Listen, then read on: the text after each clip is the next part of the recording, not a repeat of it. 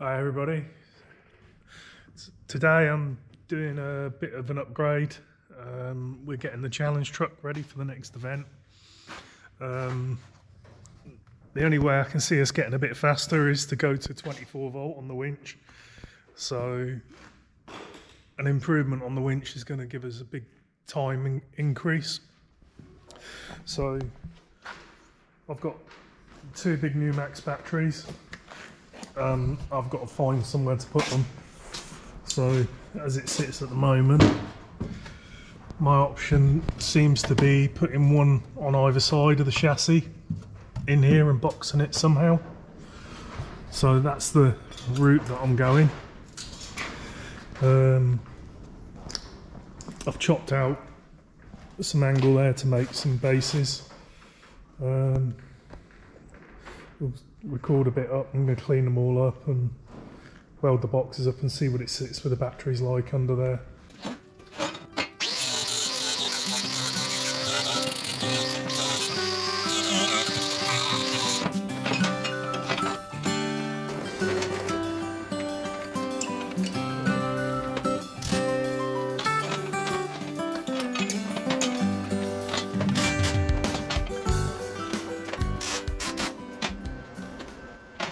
See if the battery fits it.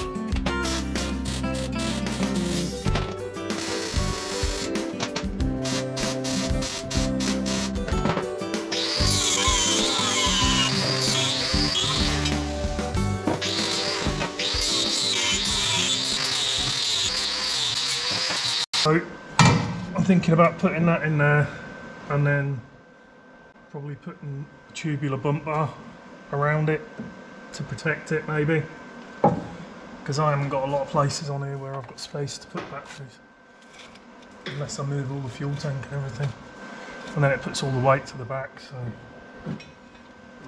as it sits at the moment, it's really nicely balanced weight wise. Probably going to completely screw it up. All these batteries on.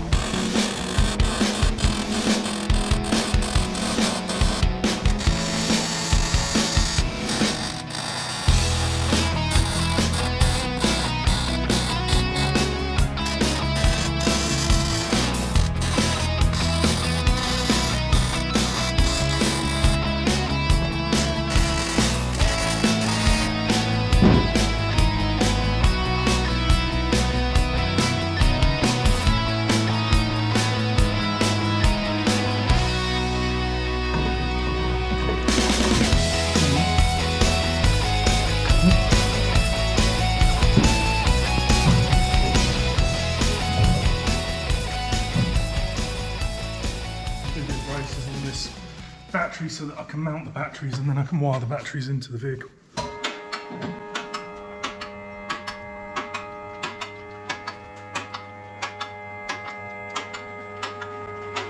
First things first, I'm going to put a notch in the end of the tube so that it will fit on there nicely, so that when I mark the other end up, it will go in nice and tight, and that will support the battery tray. So we've got a one bar up here to the chassis rail, and then the same at the front. It gives me something I can actually mount a plate to protect the battery if I decide that I need to do that.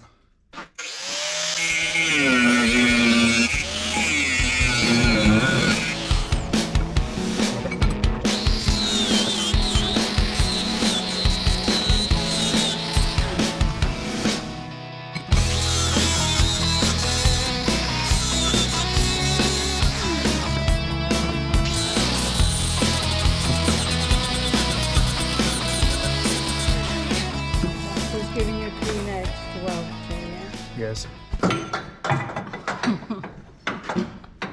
So that's going to be the bottom of the cut as the cage is made from. So that's the shape we need to cut. Big old cut.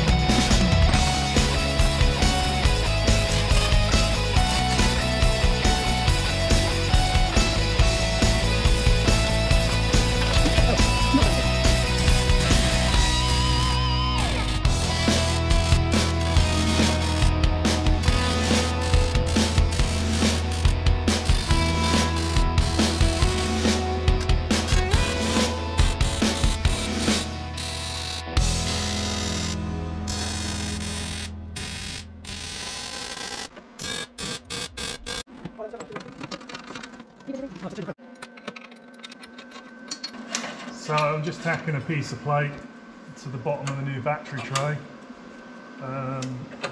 just in case anything decides it's going to try and drive itself up through the bottom of it. It should protect it and prevent that. We will be running a full skid plate underneath at some point. I'll just have to get brackets and stuff mounted and get a plate mounted up underneath there as well.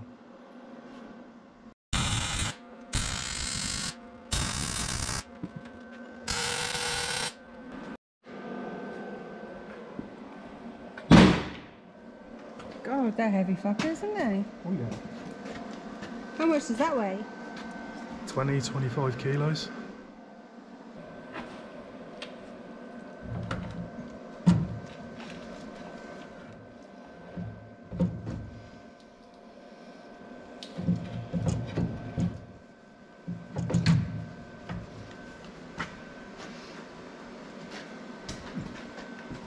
One battery in, one battery tray. Good morning everybody. So today we're doing the upgrade to 24 volt on the truck. We're going to leave the actual truck running on 12 volt, but we're doing an upgrade of 24 volt and a set of batteries so that we can run the winch faster with more power. So I'm going to crack on with that.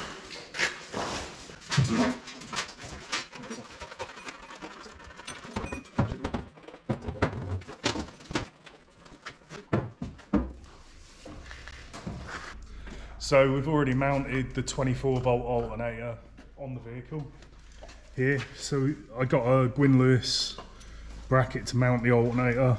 The belt that came with it was a 795, but because this is a alternator off a DAF lorry, it's not the Land Rover one, so the pulley's a bit bigger. So I had to get a bigger belt to run it on. I'm not sure what we're going to be like output wise until we actually run it and see. I mean, obviously it will be outputting the right voltage, but I'm not sure how much current we'll get on it with that size pulley. I think it will be fine. I've mounted some trays underneath the vehicle, so the dashboard changes. We've got this contactor here will switch between the 12 and the 24 volt. So the 12 volt supply comes to this contact and the 24 volt goes to that. So when you operate the switch on this, which is this one, that will turn it to 12 volts, which will give you your standard motor running, which you can run flat out for winding in. If you switch it across to 24 volts, that's going to run the motor a lot faster, and you shouldn't run that continuously with no load on it, because it will melt the motor within a few seconds. I've put a voltmeter on here, so that gives us a visual display of what voltage we're switched to, and that will come from the buzz bar. This is the electric isolator to isolate the winch, and this is the electric isolator for the vehicle. So this one does the power to the starter motor, etc., and this one here is the output to the winch. I've also got a 12 volt light for the alternator and a 24 volt one as well. So these two and these two are the upgrades on the dashboard for the 24 volt.